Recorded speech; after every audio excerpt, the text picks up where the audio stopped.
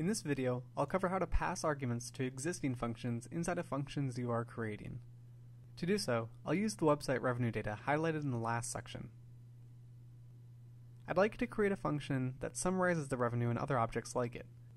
I'll call the function revSummary, and it'll take just one argument that should be a data frame or a matrix, where the rows represent days, columns represent different websites, and the entries represent revenue for the websites on each day. I'll build in a simple check to make sure that the data object comes in a form of a matrix or a data frame. If it doesn't, then I'll provide a suitable error. Next, I'll calculate two summaries: the average revenue per company and the average revenue per day for the companies. In a previous video, I used the apply function for this, but here I'll use two functions in R specifically built for taking the mean across rows and columns: row means and col means. I'll return those results in a list with two items that will be returned at the close of the function: mean revenue per company and mean revenue per day. Finally, I'll apply my new function to the revenue data. When I execute the function, I get a list back, as expected. However, there are some NA values that indicate that some data are missing.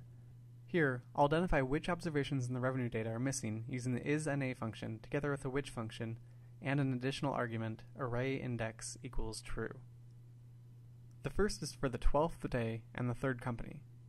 The second is for the 13th day and the third company.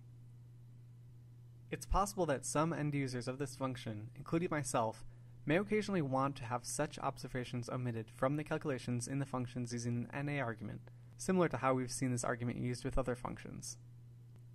However, this NA remove argument would need to be passed to both row means and col means. This is fine, but it's actually a little bit more generalizable to accept an arbitrary number of arguments to be passed to these functions. I can do this using an ellipsis in revSummary's declaration. This allows the revSummary function to accept extra arguments not specified in the function declaration. Next, I indicate which functions should receive these extra arguments. Since my intention here is to allow users to pass the NA remove argument to row means and col means, I will add an ellipsis to the end of each of these functions.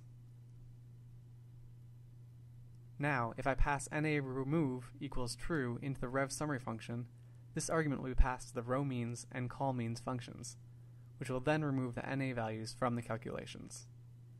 Note that if you want, you may access the arguments from the ellipsis in your function using the list function with an ellipsis as its argument. In this way, you may also write functions that allow for an arbitrary number of arguments and then access all of those arguments in a list. What's been covered in this video is how to easily pass additional arguments inside your functions and how to access those extra arguments using the list function. In the next video, I'll show how to hide function output that might flood a user's screen, and I'll also cover a useful tool for building recursive functions, which are functions that call themselves.